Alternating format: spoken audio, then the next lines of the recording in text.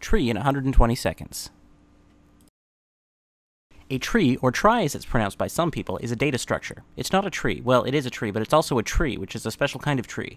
This confusing name was brought to you by the eminently talented Edward Fredkin, who for this stunning example of trollsmanship was awarded the Dickson Prize in Science, an accolade reserved for the biggest dicks in science. So what's the difference between a tree and a tree, you ask? The answer is obvious, and I where the E should be. Here's a sample problem. We're building a telephone autocomplete implementation. It's important to have some idea how to build an efficient autocomplete, not because it's functionality that's commonly useful, but because it's a common interview question. The problem, we have an input, BU, or sand for example, and we want to find a short list of the popular words that start with these letters. Calculating word popularity is a complex topic, so I'm going to gloss it over completely, and say we have a large corpus of text, count the instances of each word, and the most popular words are the words that show up the most often. Seems legit. Now, we're going to need some data structure into which we can stuff a map from prefix to word candidates, so when we ask it for sand, it tells us quickly that we're probably looking for sandcastle, or sandwich, or sandy, or sandrew.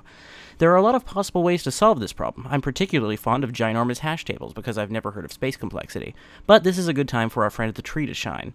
In a tree, each node has a set of pointers to child nodes, in our case, one for every letter of the alphabet. Each node also contains the data associated with the prefix that brought you there, so if we are at BU, this node might contain the list but BuzzFeed bucket. For a prefix m characters long, you can get to your data in O of m, and it doesn't take up much more space than the original dictionary.